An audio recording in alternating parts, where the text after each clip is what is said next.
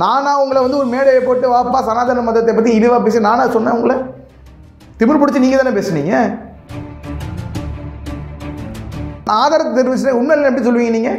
அப்போ எந்த அடிப்படையில் அப்படின்னு நினைக்கிறீங்க? உங்கள் அரசியல் ஆதாயத்துக்காக நாங்கள் உண்மையை பேசக்கூடாது நினச்சிக்க முடியாதுங்க. நாங்கள் அடிமை கட்சி கிடையாது. உங்களோட சித்தாந்தத்தை நீங்கள் பேசிட்டு போங்க, எங்கள் சித்தாந்தத்தை பேசுகிறோம். நாங்கள் தவறாக பேசணும்னு நீங்கள் வரலாற்றை நாங்கள் காமிச்சு ஆதாரத்தோடு நாங்கள் பேசுகிறோம். உங்கள் கட்சியை வளர்க்க வேண்டிய அவசியம் எங்களுக்கு கிடையாது. உங்கள் சித்தாந்தத்தை வளர்க்க வேண்டிய அவசியம். 2 வருஷம் வருஷத்துக்கு 1000 ரூபா கொடுக்க போகிறேன். 12 × 2 எவ்வளோ? 24. அப்போ 24,000 வரும். 12,000ன்றாரு நம்ம முதலமைச்சர். பேசிக் கணக்கும் தெரியாது, படிக்கவும் தெரியாது. ஐயோ அவமானமாக இருக்குது. வாய் தவறி வந்ததெல்லாம் வாய் தவறி எங்க சந்திராயன் 3 லேண்ட் ஆகும்போது நீங்கள் வந்து என்ன, நீங்கள் வந்து ஒருத்தர்கிட்ட பேசும்போது ஏதோ நீங்கள் மேடையில் பேசுகிறீங்கன்னா நீங்கள் வந்து அந்த சீட்டெல்லாம் வச்சு கண்டென்ட்லாம் வச்சு பேசுவீங்க. வணக்கம், நல்லா இருக்கீங்களா, எப்படி போச்சு, வீட்டில் எப்படி இருக்காங்க அப்படின்னு கேட்குறதா துட்டிச்சு பார்த்து படிச்சிருக்கேன். யாராவது தங்களை பார்த்தீங்களா? முதலமைச்சரை விடுங்க. நம்ம முதலமைச்சருக்கு யாருங்க மரியாதை கொடுக்குறாரு? அவர் பார்லமெண்ட்டில் போய் பேசுங்கன்றாரு. யாருங்க மரியாதை கொடுக்குறாரு? சித்தராமையா கழுவி ஊத்துறாரு. முட்டை ஆளுகிற முட்டை அடிச்சு அடிக்காத குறைய கழுவி ஊத்துறாரு ஒரு முதலமைச்சரை. அறிக்கை விட்டே பழகின தலைவர்கள் இல்லாமல் அறிக்கை விட வேண்டியதானே? நீங்கள் அறிக்கை விட வேண்டியதானேங்க? நீங்கள் சித்தராமையா எதிர்த்து ஒரு அறிக்கை விடுக்க வேண்டியதானே? ஏன் முடியாது? சும்மா சுயமரியாதைன்றதான் சும்மா போகிற போக்கில் அடிச்சு விட வேண்டியது. உங்களுக்கு சுயமரியாதையும் கிடையாது, தன்மானமும் கிடையாது, தமிழக மக்கள் மேல் நலமும் கிடையாது. அதாவது 520 வாக்குறுதிகளை இவங்க கொடுத்தாங்க. அது 520 கொடுக்காம 420 கொடுத்துருக்கலாம். மக்களாக புரிஞ்சிருப்பான். டே இவன் சரியான 420 வாக்குறுதிகள் கொடுத்துருக்கான் புரிஞ்சிருப்பான். 520ன்னு சொல்லி. தாமரை சொந்தங்களுக்கு வணக்கம். இன்றைய சிறப்பு விவாதத்தில் நம்முடன் இணைந்திருக்கும் விருந்தினர் தமிழக இளைஞரணி பாஜகவின் மாநில தலைவர் திரு ரமேஷ் சிவா அவர்கள். வணக்கம். வணக்கம் பதர். கடந்த வாரம் செந்தில் பாலாஜியோட பெயில் பெட்டிஷன் வந்து நீதிமன்றத்தில் விசாரணைக்கு வந்துச்சு. அப்போ அமலாக்கத்துறை சார்பிலும் ஆஜரானாங்க, செந்தில் பாலாஜி தரப்புலையும் ஆஜரானாங்க. அப்போ செந்தில் பாலாஜி தரப்பில் ஆஜரான வழக்கறிஞர் கபில் சிபில் என்ஆர் இளங்கோ என்ன சொல்லியிருக்காங்கன்னா, செந்தில் பாலாஜியை வந்து பாஜகவில் இணைய சொல்லி அமலாக்கத்துறை வந்து சொல்கிறாங்க அப்படின்னு சொல்லிட்டு நீதிமன்றத்திலேயே சொல்லியிருக்காங்க. பாஜக அந்த அளவுக்கு போயிருச்சோ? இல்லை, நீங்கள் என்ன யூஸ்வலாக யோசிக்கணும்னா, ஒரு அட்வொகேட்டு போய் ஆஜராகிறீங்க ஒரு ஓல்டு கேஸில், விவாதம் செய்யறதுக்கு எதுவுமே கிடைக்காம, கண்டென்ட்டே கிடைக்காம ஒரு நீதிபதியை பார்த்து இவங்க பாஜகவில் சேர்ந்தா விடுவேன்னு சொல்கிறாங்கன்றதா உங்களோட டிஃபென்ஸ்னா எந்த அளவுக்கு அயனுக்களால் செந்தில் பாலாஜி அகேன்ஸ்டாக கேஸ் இருக்குன்னு நினச்சி பாருங்க. இன்னொன்று, செந்தில் பாலாஜி அவர்கள் மீது வச்சுட்டு குற்றச்சாட்டு நாங்கள் வைக்கலைங்க, நல்லா புரிஞ்சுக்கோங்க. செந்தில் பாலாஜி அவர்கள் மீது அது ஏற்கனவே உச்ச நீதிமன்றம் போய் நீதிமன்றத்தில் வந்து இவங்க சொல்கிறாங்க, இவங்க தரப்பு நபர்கள் காசு வாங்கினது உண்மைதான், ஆனால் திருப்பி கொடுத்துட்டோம், அதனால் எங்களை விட்டுருங்கன்னு இவங்க கோரிக்கை வச்சு ஸ்குவாஷ் ஆயிடுச்சு. அது எப்படி குவாஷ் பண்ணுவீங்கன்னு ஒருத்தர் உச்ச நீதிமன்றத்தில் போய் கேள்வி கேட்குறாரு. காசு வாங்கிட்டு சொல்கிற எப்படி நீங்கள் குற்றமற்றன்னு சொல்லுவேன்னு கேள்விப்பட்டக்கு அப்புறம் உச்ச நீதிமன்றம் வந்து இல்லை, கரெக்டான கேள்வி தான் இது, எப்படி உயர் நீதிமன்றம் இதை விட முடியும், ஊழல் குற்றச்சாட்டை ஒப்புக்கொண்டார்கள் அவர்கள், அது எப்படி விட முடியும், இவங்க மேலே கண்டிப்பாக நாங்கள் இடிக்கு அவங்க ஃப்ரீஸ் வாங்குறாங்க, இடி வந்து வரக்கூடாதுன்ற அந்த இதுக்கு வந்து ஸ்டே வாங்குறாங்க. அந்த ஸ்டேயை நாங்கள் வெளில எடுக்கிறோம். ED is now been given the opportunity to go and investigate அப்படின்றாங்க. அப்போது இவர் மேலே ஆதாரங்கள், ரொம்ப கடுமையான ஆதாரங்கள், ரொம்ப ஸ்ட்ராங்கான ஆதாரங்கள் இருக்கிறதுனால மட்டும்தான் ED உள்ளே போய் அரெஸ்ட் பண்ணி உள்ளே கொடுக்க முடியலன்னா எப்பயும் பெயிலில் வந்திருக்கலாமே, ஏன் வர முடியல? ஏன்னா அந்தளவுக்கு ஸ்ட்ராங்கான ஆதாரங்கள் இருக்குது. கபில் சிபில் அவர்களை பொறுத்த வரைக்கும் எனக்கு பாவமாக இருக்குது. ஒரு அட்வொகேட்னால வந்து அவருக்கு விவாதம் செய்கிறதுக்கு விஷயம் இல்லை, அப்படியே என்ன சொல்ற, திருடனுக்கு தேல் கொட்டமே பொத்திக்கிட்டு இருக்கணும்னு அந்த மாதிரி தான். வழக்கறிஞர் அவரு கரெக்டுங்க, ஒரு மூத்த வழக்கறிஞருங்க. இது வரைக்கும் ஏதாவது ஒரு வழக்கறிஞர் சரிங்களா கோர்ட்டில் போயிட்டு, அதாவது நீங்கள் என்ன டிஃபெண்ட் பண்ணணும், இவர் மீது இருக்க குற்றச்சாட்டுகள், இருக்க ஆதாரங்கள் தவறுன்னு நீங்கள் சொல்லணும்.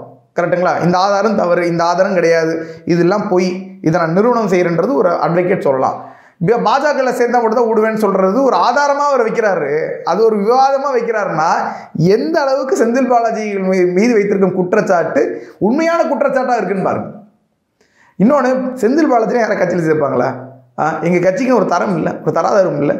ஊழல் இல்லாத நபர்கள் நாங்கள் சேர்ப்போம். ஊழல் அது நாங்கள் திமுக கிடையாது. நீங்கள் என்ன நினச்சிங்கன்னா திமுக மாதிரி கட்சி நினச்சிட்டீங்க. தேர்தலுக்கு முன்னாடி வந்து கைது செய்யணும்னு சொல்கிறது, இவர்களுக்கு மீது வந்து இவர் திருட்டு பையன் கிடையாதுன்னு பேசிட்டு தேர்தல் முடிஞ்சோடனே கூட்டணியில் வச்சு இவரை விட சிறந்த தலைவர் இருக்க முடியுமா அப்படின்னு பேசுறதுக்கு நாங்கள் திமுக கிடையாது, முதலமைச்சர் ஸ்டாலின் மாதிரி நபர்கள் எங்கள் கட்சியிலும் கிடையாது.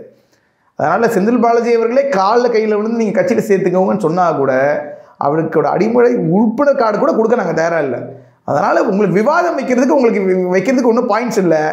அவர் மேலே குற்றச்சாட்டு அயன் கிளாடாக இருக்குன்ற போது வேறு வழி இல்லாமல் இப்படிலாம் தேவையில்லாமல் பெனாத்திட்டு இருக்க வேண்டிய கட்டாயத்துக்கு கபில் சிபில் போல சீனியர் அட்வொகேட் தள்ளப்பட்டிருக்காருன்றது எனக்கு ரொம்ப சந்தோஷமாக இருக்குது. உதயநிதி அவர்கள் வந்து சனாதனத்தை பற்றி பேசினது ஒரு சர்ச்சையாக மாறிச்சு. நம்ம தமிழக முதலமைச்சர் வந்து ஒரு பொதுக்கூட்டத்தில் பேசும்போது என்ன சொல்கிறாருன்னா, பாஜக அமைச்சர்கள் வந்து இதை பேசினதை வச்சு உதயநிதியை வந்து டார்கெட் பண்ணுறாங்க அப்படின்ற மாதிரி பேசிட்டு சொல்கிறாரு. இந்த கருத்தை வந்து எதிர்கருத்தே சொல்லக்கூடாதுன்னு சொல்கிறார் முதலமைச்சர். அதான் கரெக்ட், நீங்கள் சொல்கிறது தான் கரெக்டான கேள்வி. யோசிச்சு பாருங்கள், சனாதன மதத்தை பற்றி பேச வேண்டிய கட்டாயம் என்ன அவசியம் என்ன? சனாதன ஒழிப்பு மாநாடுன்ற இடத்துக்கு போய் பேச வேண்டிய கட்டாயம் என்ன?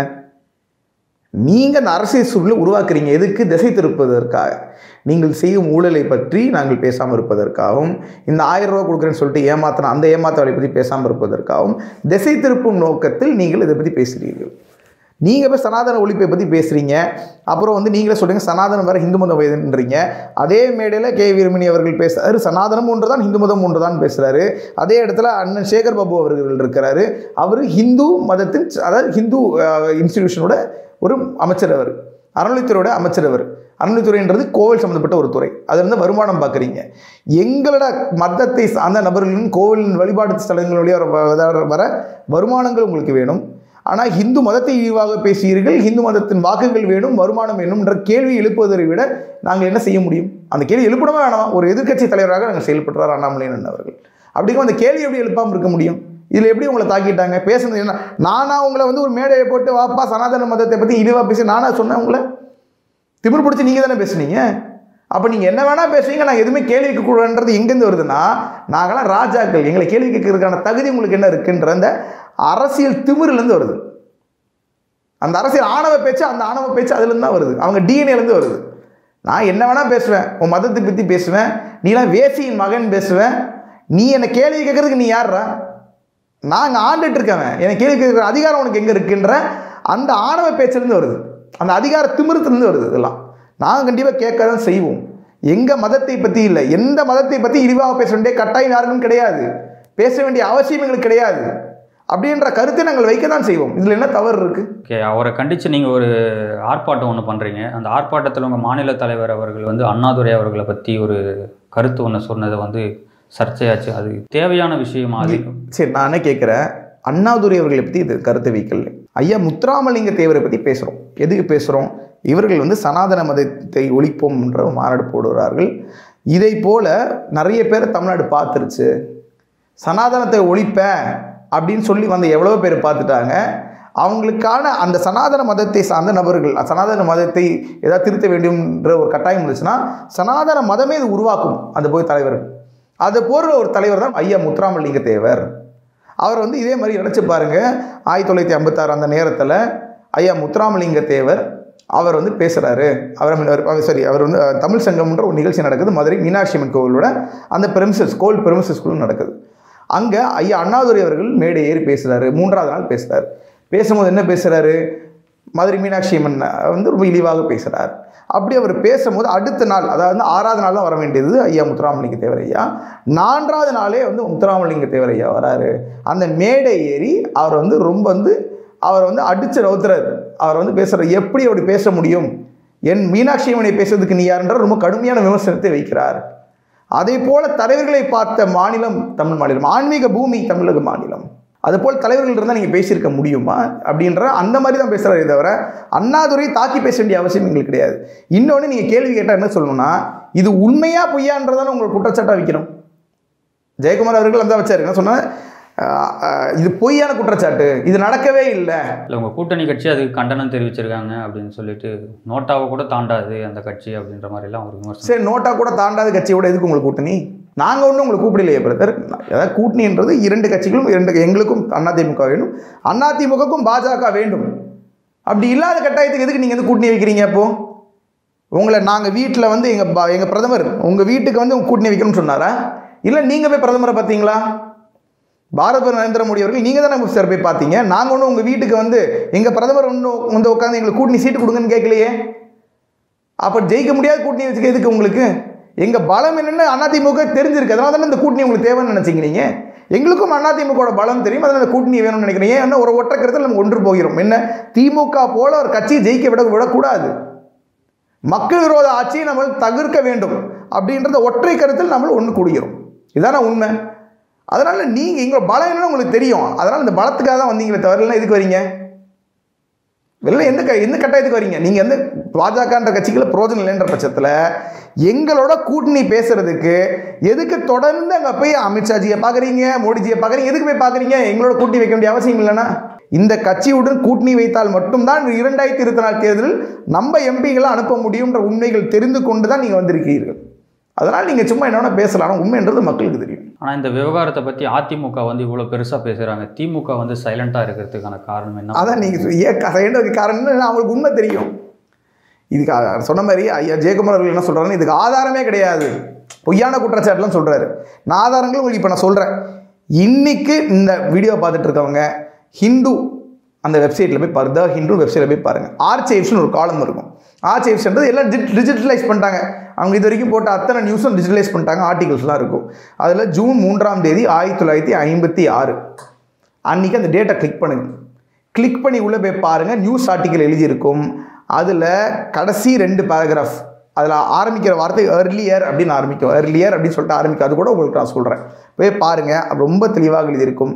ஐயா முத்துராமலிங்க தேவர் ஐயா அங்கே வந்தார், 6ஆம் நாள் பேசுறது 4ஆம் நாள் வந்து கண்டனம் தெரிவிக்க வந்தார், மேடை ஏறினார், அண்ணாதுரைக்கு அவர் வந்து இந்த மாதிரி பேசுகிற வேலை இருக்கக்கூடாதுன்ற அவர் கண்டனம் தெரிவித்தார், விமர்சனம் வச்சார். எல்லோரும் ரொம்ப ரொம்ப தெளிவாக இருக்கும். அப்போ நடந்த விஷயம். அப்போ நாங்கள் என்ன கேள்வி வைக்கிறோம், வரலாற்றை திருட்டி எழுதுறதுக்கான அவசியம் என்ன? ஒரு பொய்யான ஒரு நெரேட்டிவ் செட் பண்ணுறீங்க, உங்கள் பொய்களை வச்சு ஒரு நெரேட்டிவ் செட் பண்ணுறீங்க. அப்போ அதுக்கு அர்த்தம் என்ன? இது நடக்கவே இல்லைன்னா என்ன ஜெயக்குமார் அவர்கள் நிற்கிறனால நான் கேட்குறேன். அப்போது அந்த தேவர் சமுதாயத்தை தவறாக வழி நடத்துறதுக்காக இந்த விஷயங்கள் நீங்கள் பொய் பரப்புதல் செய்கிறீர்களா, இல்லைனா இந்து மதத்துக்கு எதிரான ஒரு ஆட்சியை நீங்கள் நடத்தணும்னு நினைக்கிறீர்களா? இந்த 2 கேள்விக்கான பதிலை அண்ணன் ஜெயக்குமார் அவர்கள் தான் பேச வேண்டும். திமுக ஏன் பேசுகிறாங்க? ஏன்னா உண்மைன்றது அவங்களுக்கு தெரியும். ஆமாம் நடந்தது, அவங்க எப்படி மறுப்பு தெரிவிக்க முடியும்? அதெல்லாம் மறுப்பு தெரிவிக்கலை.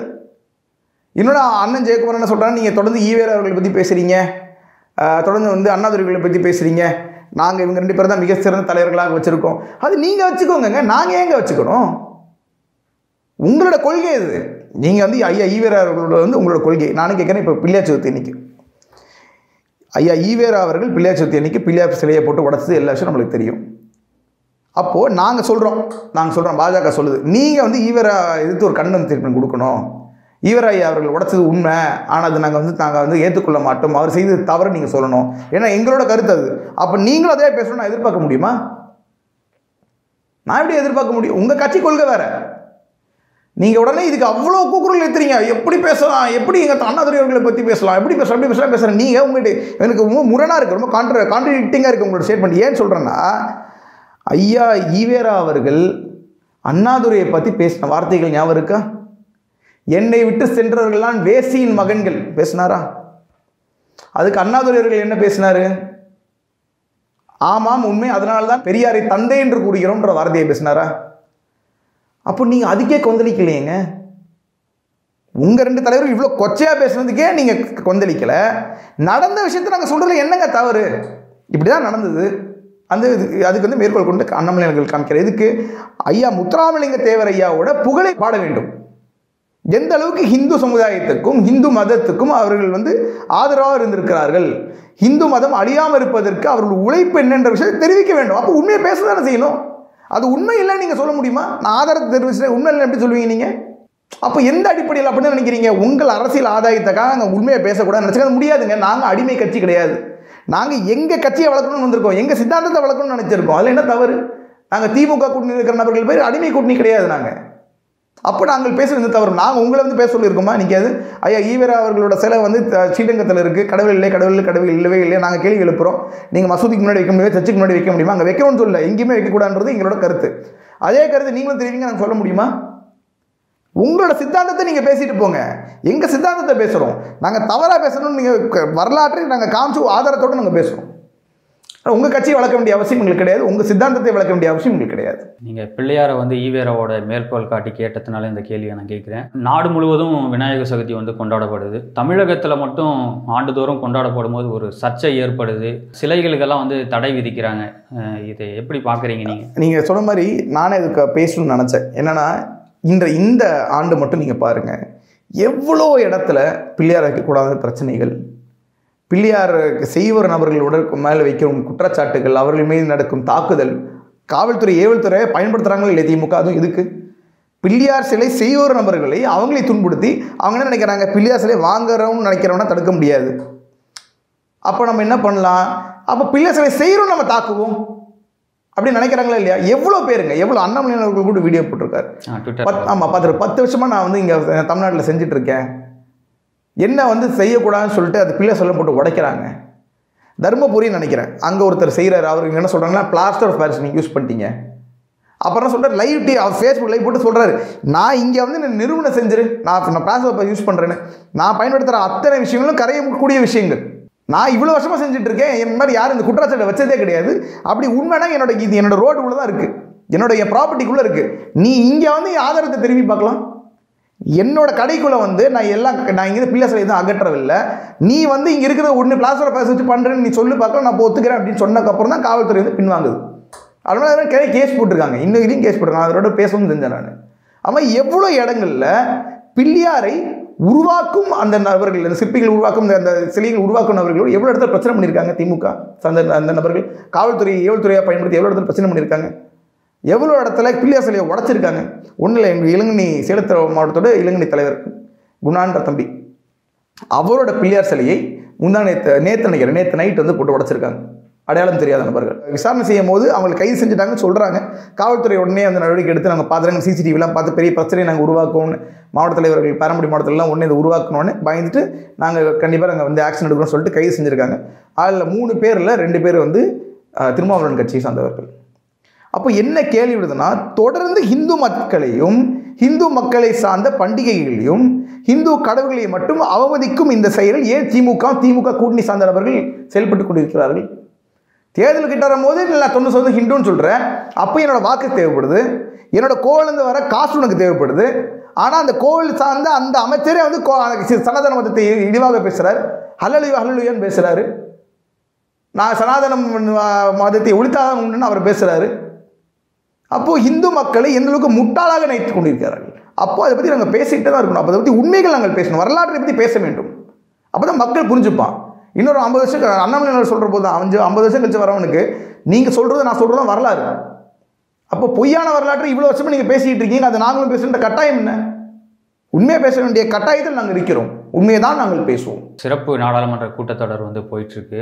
தமிழகத்தை சேர்ந்த திமுக எம்பிகளுக்கெல்லாம் வந்து முதலமைச்சர் ஸ்டாலின் ஒரு உத்தரவு போட்டிருக்காரு. என்னென்னா, சிஏஜி ரிப்போர்ட்டில் நடந்த ஊழலை பற்றி நாடாளுமன்றத்தில் எடுத்து பேசுங்க, மணிப்பூர் இஷ்யூவை எடுத்து பேசுங்க, பிஜேபி செய்த ஊழல்கள் எல்லாம் தொடர்ச்சி அம்பலப்படுத்துங்கன்னு சொல்லிட்டு முதல்வர் சொல்லியிருக்காரு. பாஜக என்ன பண்ண போகுது? நான் திரும்பி சொல்கிறேன், அதாவது இந்த துண்டுச்சிட்டு முதலமைச்சர் அவர்களுக்கு என்ன நடக்குதுன்னு ஒன்றும் புரியாது. சிஏஜி ரிப்போர்ட் நம்ம ஏற்கனவே பேசியிருக்கோம்.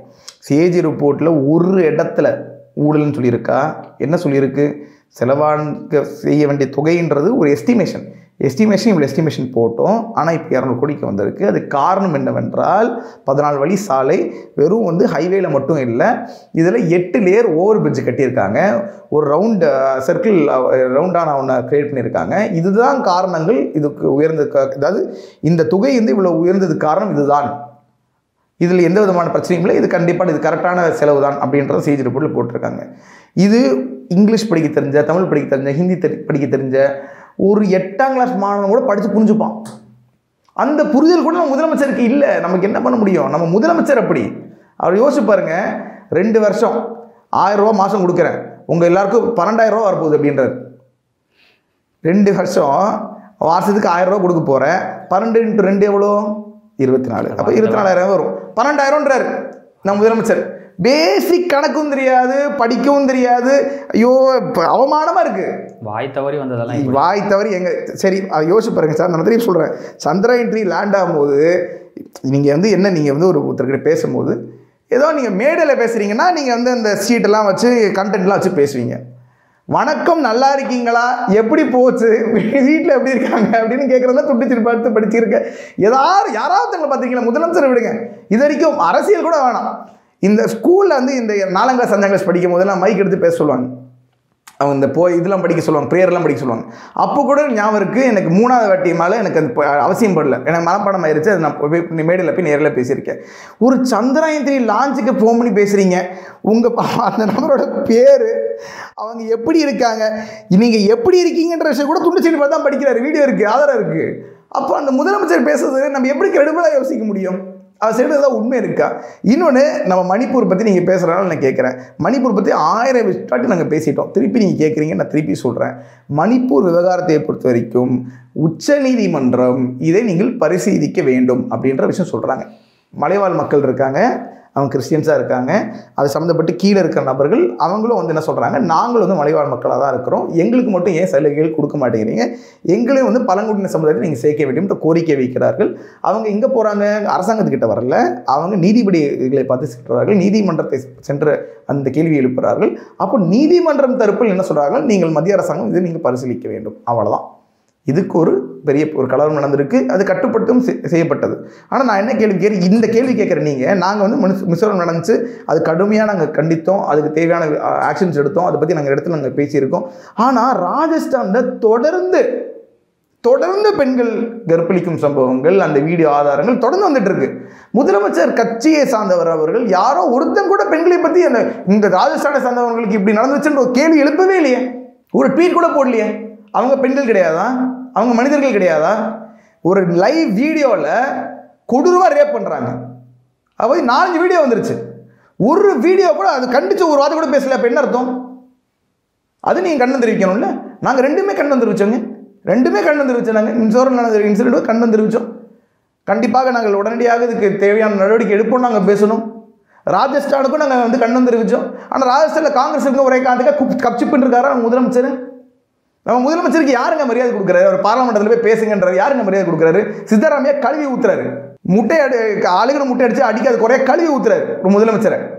அவரோட ஸ்வாரிங் செரமனிக்கு போனார், சித்தராமையா ஸ்வாரிங் செரமனிக்கு. அப்போ 2வது அறையில் உட்காந்துச்சார், 2வது ரோல உட்காந்துச்சார். கமலாசன் முன்னாடி ரோல உட்காந்துட்டு இருந்தான். அவன் வந்து மாபெரும் தலைவர் மாதிரி கமலாசன் முன்னாடி ரோல உட்காந்துருக்கான். 3% ஓட்டு கூட கிடையாது. இவர் முதலமைச்சர், இவர் பின் ரோல உட்காந்துட்டு இருந்தார்.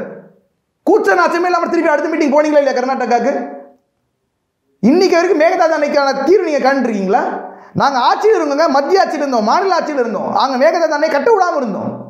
இப்போ காங்கிரஸ் கட்டு வேண்டாம். சித்தராமையா தமிழ்நாட்டுக்காரனுக்கு புத்திசாலித்தனமே இல்லை, முட்டாத்தனமே இதே திருப்பி பேசுகிறேன்ற சித்தராமையா ஒரு கண்ணை அறிக்கை எப்பவுமே இவர் லெட்டருக்கு தானே பழக்கம், அறிக்கையை விட்டே பழகின தலைவர்கள் இல்லாமல் அறிக்கை விட வேண்டியதானே? நீங்கள் அறிக்கை விட வேண்டியதானேங்க? நீங்கள் சித்தராமையாவுக்கு எதிர்த்து ஒரு அறிக்கை விடுக்க வேண்டியதானே?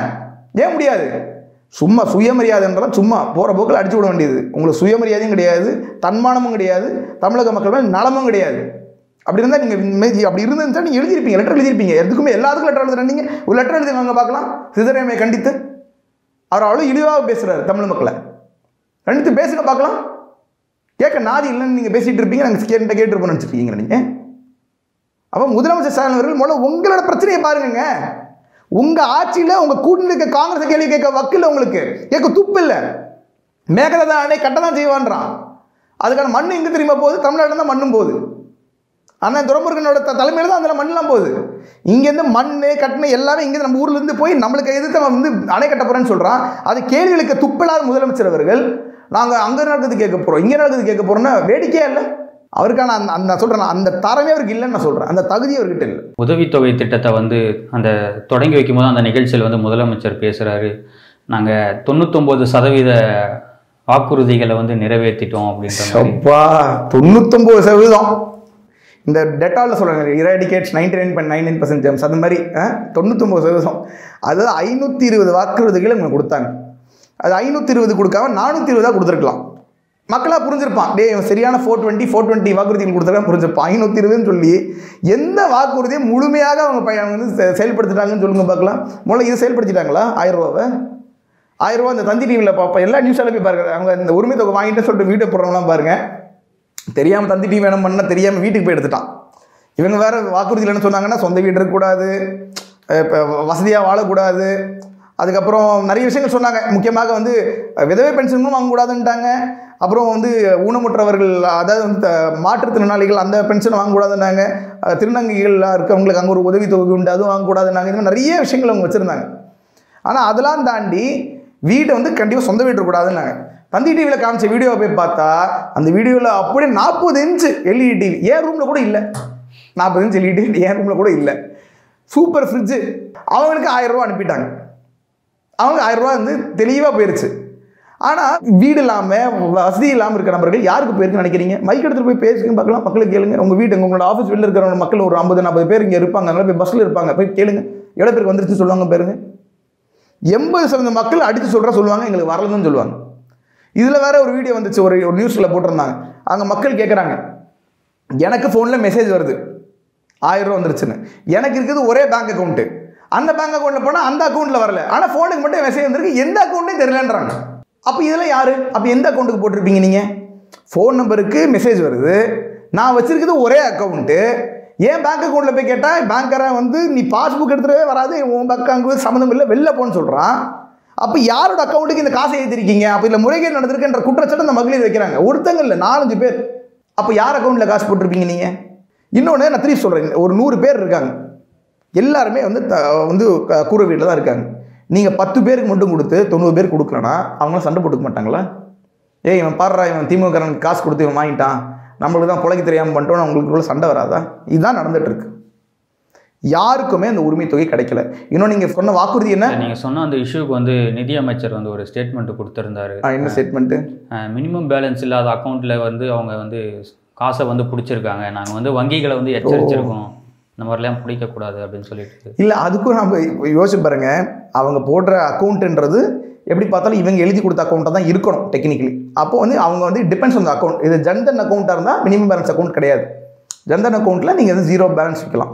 நீங்கள் ஒரு வேளை அப்படி இல்லாமல் ஒரு ப்ரைவேட் பேங்க்கில் வைக்கிறீங்கன்னா அவன் மினிமம் பேலன்ஸ் அக்கௌண்ட் வைக்க தான் செய்வான். அது இவர் கேள்வி கேட்குறதே முட்டாள்தனமாக இல்லை? ஆர்பிஐ டிசைட் பண்ணி அக்கௌண்ட்டை அவங்க நியமனம் செய்கிறாங்க. அதில் வந்து இது 0 பேலன்ஸ் அக்கௌண்ட்டாக வைக்கணும், இதில் மினிமம் பேலன்ஸ் அக்கௌண்ட் வைக்கணும், அவங்க டிசைட் பண்ணுறது. இதெல்லாம் எந்த அளவுக்கு மக்களை முட்டாள் நினைக்கிறாங்கன்னு நினச்சி பாருங்க. இவர் ஒரு ப்ரைவேட் பேங்க்கிட்ட சொல்லுவாராம், நீ பேங்க் டைரக்ட் பண்ணக்கூடாதா அப்படின்னு சொல்லுவாராம். எவ்வளோ முட்டாள்தனமாக இருக்குது பாருங்க. அப்போ எந்த அளவுக்கு நம்ம முட்டாளாக நினச்சிட்டு இருப்பாங்க. நான் திருப்பி சொல்கிறேன், யாருக்குமே நீங்கள் சொன்ன வாக்குறுதி எல்லாருக்கும் நான் வந்து இந்த ரேஷன் கார்டு வச்சுருக்கேன் எல்லாருக்கும் வசதி, எல்லா மகளிருக்கும் சொன்னீங்க உரிமை தொகை. அப்புறம் ரேஷன் கார்டு இருக்கவங்களுக்குன்னு சொன்னீங்க, இந்த ரேஷன் கார்டு இருக்கவங்களுக்கு சொன்னீங்க. அதே வந்து பார்த்தீங்கன்னா 2,36,00,000 நபர்களுக்கு நீங்கள் மகளிருக்கு கொடுத்துருக்கணும் உரிமை தொகையை. அதுவும் கிடையாது. ஃபஸ்ட்டு 75 லட்சம்னு சொன்னீங்க. அப்புறம் நாங்கள் வந்து இங்கே வந்து பெரிய போராட்டம் எடுத்துருவோம்னு சொன்னதுக்கப்புறம் இல்லை 1,06,00,000 சொன்னீங்க. இப்போ அந்த 1,06,00,000 யாருன்னு பார்த்தீங்கன்னா திமுககாரன். அதாவது எவ்வளோ பேருக்கு போயிருக்குன்னு கண்டுபிடிக்கணும்னா திமுகவில் எவ்வளோ மகளிர் வந்து கார்டு வச்சிருக்காங்க கண்டுபிடிச்சா போதும். ரொம்ப கஷ்டப்பட வேண்டிய அவசியம் இல்லை. நம்ம ஒரு தனி லிஸ்ட் ரெடி பண்ணுவோம். நீங்கள் போய் கேட்கும்போது உங்கள்கிட்ட திமுக உறுப்பினர் கார்டு இருக்கா, யூ ஆர் செலக்டட், முடிஞ்சு, அவ்வளோதான். உங்கள்கிட்ட வீடு இருக்குது, வாசல் இருக்குது, கார் இருக்குது, லேப்டாப் இருக்குது, ஐஃபோன் கூட வச்சுக்கோ, பிரச்சனை கிடையாது. திமுக கட்சிக்காரர் தானே உனக்கு காசு. இப்படி தான் நடந்துட்டு இருக்கு. இது கண்டிப்பாக திமுகவுக்கு மிகப்பெரிய நெகட்டிவாக தான் கிரியேட் பண்ண போகுது. திமுக 2024 தேர்தலில் மிகப்பெரிய தோல்வி சந்திப்பதற்கு முக்கியமான விஷயமே இந்த 1000 ரூபா நோட்டை தான் இருக்க போகுது. இவனை பாரு. மணல் குவாரிகள் எல்லாம் வந்து இடி ரைடு நடந்துச்சு. பொதுவாக இந்த இடி ரைடு நடக்கும் போதெல்லாம் வந்து பாஜக வைக்கிற முக்கியமான குற்றச்சாட்டு என்னென்னா, இடி ரைடுக்கும் இந்த திமுகவினருக்கும் தொடர்பு இருக்கிறதா சொல்லிட்டு நீங்கள் ஒரு குற்றச்சாட்டை வந்து அடிக்கடி வைக்கிறீங்க. மணல் குவாரி நடத்துறவருக்கும் திமுகவுக்கும் என்ன சம்மந்தம் இருக்கும்? அப்படி சம்மந்தம் இல்லைன்ற பட்சத்தில் எதுக்கு செந்தில் பாலாஜி அவர்கள் ஆட்சியை பிடிக்கிறதுக்கு முன்னாடியே நாங்கள் ஆட்சிக்கு வந்து அடுத்த செகண்ட் நீங்கள் வந்து லாரி எடுத்துகிட்டு போகலாம், எவ்வளோ வேணால் மணல் அடிக்கலான்னு ஏன் சொன்னார்? நாங்கள் சொல்லியே செந்தில் பாலாஜியை நாங்கள் ஒன்றும் மைக்க பிடிச்சி தேர்தலுக்கு முன்னாடியே நாங்கள் ஜெயிச்ச அடுத்த செகண்ட் நீங்கள் லாரி எடுத்துகிட்டு ஈச்சர் எடுத்துகிட்டு எவ்வளோ வேணால் மணல் அள்ளுன்னு நாங்கள் சொல்ல வைக்கலையே. அவர் தானே சொன்னார். சம்மந்தம் இல்லாமையே அவர் சொல்லியிருப்பார். சம்மந்தம் இல்லாமையாக சொல்லியிருப்பார். மணல் குவாரியை பொறுத்த வரைக்கும், மணல் கொள்ளையை பொறுத்த வரைக்கும் திமுக சார்ந்த அனைத்து அமைச்சர்களும் அதில் பங்கு இருக்கிறது. இடி ரைட் பண்ணதில் இல்லை என்ன ஆதாரங்கள்லாம் உண்மையாக வரப்போகுதுன்னு பாருங்கள். எந்த அளவுக்கு உங்களுக்கு அலோடு, எந்த அளவுக்கு நீங்கள் அது எடுத்து பண்ணுறீங்க, எந்த ஊருக்கு போகுது, கர்நாடகாவுக்கு எவ்வளோ போகுது, கேரளாவுக்கு எவ்வளோ போகுது, போய் பாருங்கள். எவ்வளோ பிரச்சனை அதுன்னு பாருங்கள். தேனியில் எனக்கு தெரியும், தேனியில் வழியாக அந்த கேரளா பார்டருக்கு தான் போகுது. அங்கே இருக்க நிர்வாகிகள் அடிக்கடி சொல்லுவாங்க, ஆனால் அவ்வளோ ஓவர் ரோட் பண்ணி எடுத்துகிட்டு போகிறாங்க, யாருக்கும் லைசன்ஸ் கிடையாது, அவர் எடுத்துகிட்டு கேரளா பார்டருக்கு தான் போகுது. இந்த பக்கம் கர்நாடகா பக்கம் இந்த பக்கம் வந்து அனுப்பிட்டு இருக்காங்க. அப்போது இந்த மணல் கொள்ளையை யார் தகர்க்க வேண்டும்? இந்த அரசாங்கம். ஆனால் நீங்கள் என்ன செய்கிறீங்க? நீங்கள் தான் அந்த கொள்ளைக்கான தூண்டுதலை நீங்கள் தான் செய்கிறீங்க. அதுக்கு நல்லா சம்பாதிச்சு சாப்பிட்றது நீங்கள் தான். இடி இதுக்கான ஆதாரங்கள் கண்டிப்பாக கூடிய விரைவில் நம்ம வந்து தெரிவிப்பாங்க. அப்போ நம்மளுக்கு தெரிஞ்சிடும் யார் யார் கையெல்லாம் அதில் இருக்குது, அதில் யாரெல்லாம் கைதாக போகிறாங்க நம்ம பார்க்க தான் போகிறோம். செந்தில் பாலாஜி பார்ட் 2 தான் சொன்னல, ஒரு நாள் நீங்கள் வேணால் பாருங்கள், இன்னொரு 6 மாதத்தில் இவங்க சட்டமன்றம் நடத்துகிறாங்க காவிரி ஹாஸ்பிட்டல்லையோ இல்லைன்னா ஜெயிலில் தான் நடத்தணும். அந்த மாதிரி நிலைமை வரதான் போகுது தமிழ்நாட்டுக்கு. இறுதியாக என்னுடைய கேள்வி, அண்ணாமலை அவர்களுடைய ஃபேஸ் 2 யாத்திரை எந்த அளவுக்கு வெற்றிகரமாக போயிட்டுருக்கு? இதில் மிகப்பெரிய ஒரு வெற்றிகரமான ஒரு யாத்திரை அது. நாங்கள் எதிர்பார்த்ததை விட, நான் ஏன் எதிர்பார்த்ததை விட அடிக்கடி சொல்கிறேன்னா, நாங்கள் ஒவ்வொரு வாட்டியும் ஒரு மாவட்டத்துக்கு போகும்போது நாங்கள் ஒரு எக்ஸ்பெக்டேஷனோடு போவோம். இங்கே ஒரு 6000 பேர் வருவாங்க, 7000 பேர் வருவாங்க, திடீர்னு ஒரு 12000 பேர் 13000 பேர் வராங்க யாத்திரைக்கு. பொதுமக்கள் தனியாக, கட்சிக்காரங்க தனியாக எப்பயும் நம்மளுக்கு தெரியும். ஒரு கட்சியில் இருக்கிற நபர்களாக இருக்கட்டும், இல்லை ஊடகங்களாக இருக்கும், நீங்கள் வந்து பார்த்தீங்க உங்களுக்கு தெரியும், இல்லை இவங்க கட்சி சார்ந்தவர், இவர் கட்சி சாராதவர்கள் அப்படின்றதும் நீங்கள் கண்பட பார்த்தது. நான் அதான் ஆதாரமாக என்ன சொல்கிறேன், லைவ் டிவி பாருங்கள், நான் அதுக்கு தான் சொல்கிறேன். லைவ் டிவியில் நேரடியாக ஆதாரங்கள் இருக்கிறது. எவ்வளோ பொதுமக்கள், அவ்வளோ ஆசையோட, அவ்வளோ அன்போட, குழந்தைகள். நான் எனக்கு அது இன்னும் ஆச்சரியமாக இருக்குது. எங்கே போனாலும் சின்ன குழந்தைங்க வந்து அண்ணாமலையினோட நான் ஃபேனு அப்படின்னு சொல்லிட்டு வர்றது மிகப்பெரிய ஆச்சரியமாக இருக்குது. பெண்கள், அவ்வளோ பெண்கள் அண்ணாமலையின் மீது அன்பு வைத்திருக்கிறார்கள். என்னன்னா, அரசியல் மிகப்பெரிய மாற்றம் வரப்போகிறதுன்றது அவங்களுக்கு உள்மனதில் ஏதோ ஒன்று சொல்லுது, அவங்களுக்கு புரியுது. இல்லை, திஸ் இஸ் சம்திங் டிஃப்ரெண்ட். அரசியல் களமே மாறுது, அதுவும் இந்த ஒரு மனிதர் அண்ணாமலை என்னனால் தான் மாறுதுன்ற தெளிவு வந்து மக்களுக்கு இருக்கிறது. அதனால் யாத்திரை மிகப்பெரிய சக்ஸஸாக போயிட்டுருக்கு. அதுவும் 21ஆம் தேதி அன்று திருப்பி வந்து திருப்பூர் வந்து ஆரம்பிக்க போகுது. அது வந்து அந்த கூட்டம்லாம் எங்களால் நினச்சி கூட பார்க்க முடியல. எனக்கு தெரிஞ்சிருக்கு எப்படி பார்த்தா 20000 பேருக்கு மேலே வந்துடுவாங்க. அந்த திருப்பூர் வந்து கொங்கு ரீஜன்றது ரொம்ப ஸ்ட்ராங்கான ஒரு ரீஜன் பாஜகவுக்கு, முக்கியமாக அண்ணாமலையினால, வானதேக்கனால, சிபி ராதாகிருஷ்ணனால அந்த இடம்ன்றது ரொம்ப ஸ்ட்ராங்கான ஒரு இடம். அது வந்து இப்போ வந்து இந்த யாத்திரை மூலமாக நீங்கள் பார்க்க தான் போகிறீங்க எந்த அளவுக்கு மக்கள் ஆதரவு வந்து அண்ணாமலைகளுக்கு இருக்கிறது, பாஜக தலைவர்களுக்கு இருக்கிறதுன்றது. இந்த 21ஆம் தேதியிலேருந்து நீங்கள் பாருங்கள், லைவ் டிவி பாருங்கள் எப்படி இருக்கு. கொங்கு ரீஜன்றது அடித்து கிளப்பிடுவாங்க. அந்த அளவுக்கு மக்களோட அன்பு வந்து சம்பாதிக்கிறார் அண்ணாமலை.